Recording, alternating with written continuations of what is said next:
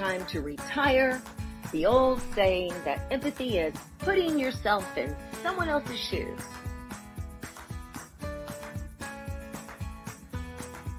Come on now. What if the shoes are too tight? What if they're too wide? Too big? Think about it. We cannot really put ourselves in someone else's shoes. I get it, but it's antiquated. It's 2023. Let's talk about what else it is. What else is empathy?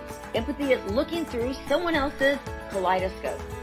If your world is a kaleidoscope, you hand it over and someone can look at it and see that it's different from theirs, but it's still beautiful. To me, that's a better example of empathy.